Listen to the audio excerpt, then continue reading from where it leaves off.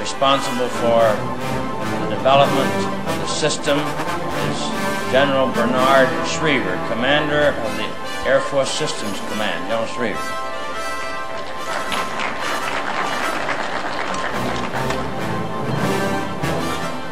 Ladies and gentlemen,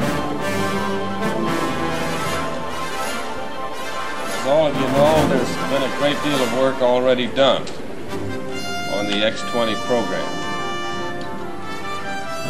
Years of study and research have preceded the design of this particular vehicle. As Dr. Cherrick pointed out, the X-15 has been a very worthy forerunner of the X-20. We're now proceeding with the development of the Titan III, which will be a standardized space booster which will boost the X-20 into space.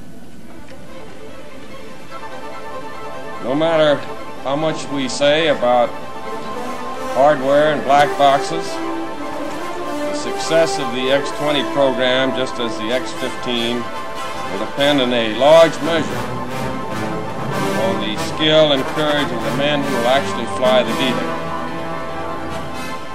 The 6 men designated as X-20 pilots are here today. They're highly trained, carefully selected, and skilled experimental pilots with impressive background in flight testing. I would like to point out that these men have been intimately involved in the X-20 development program for several years and have made important technical inputs to the design of the complete X-20 vehicle. We're very honored to have the X-20 pilots with us today.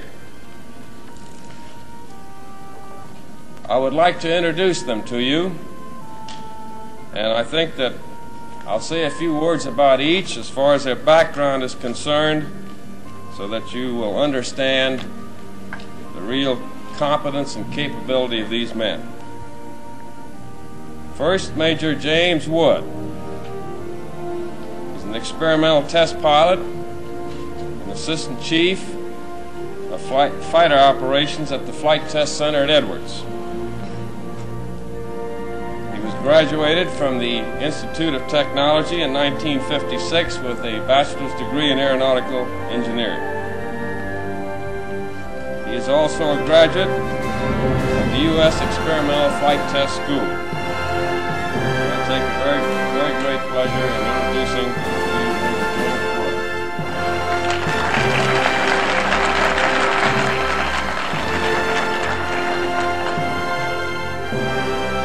Next, Major Henry C. Gordon. Major Gordon is also an experimental test pilot at the Air Force Flight Test Center. Major Gordon attended Purdue University, where he earned his bachelor's degree in aeronautical engineering. He's also a graduate of the Experimental Flight Test School in 1957. I might add now that all of these gentlemen here are married and they all have children. I think their wives are here, but I don't know whether they're in the audience here today. Major Gordon happens to have 4 children. Major Gordon.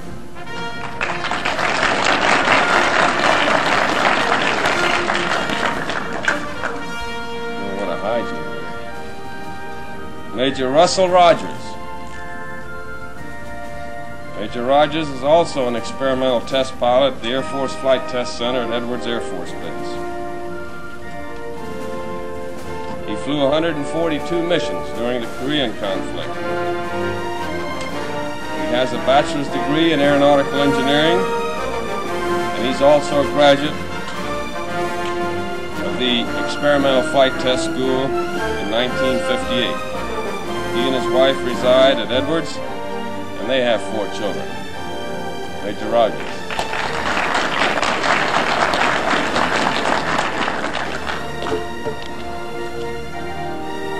show you that we're not partial in the Air Force, we have with us today Milton Thompson from the NASA. During World War II, Mr. Thompson served as a lieutenant in the U.S. Navy, so you see we have both a Navy and a NASA representative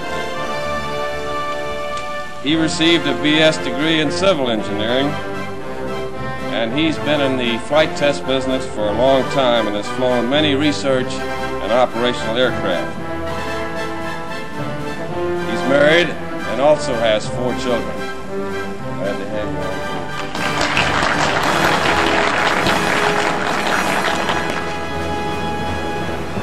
Captain William J. Knight, experimental flight test pilot at the Air Force Flight Test Center. Also a graduate of the Air Force Institute of Technology and has a bachelor's degree in mathematics. He's also a graduate of the Test Pilot School, Experimental Test Pilot School, and he's a qualified pilot in all of our Century Series aircraft. He and his wife live at Edwards and have 2 children.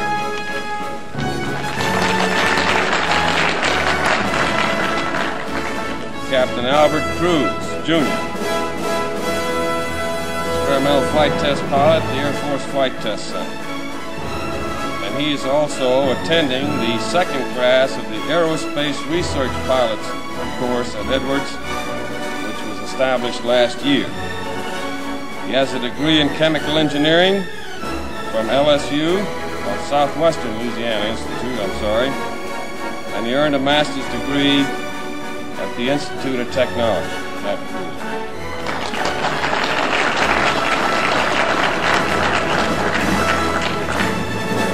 I know that we in the Air Force are proud of these gentlemen. We're proud to have a NASA representative with us in the DynaSoar program.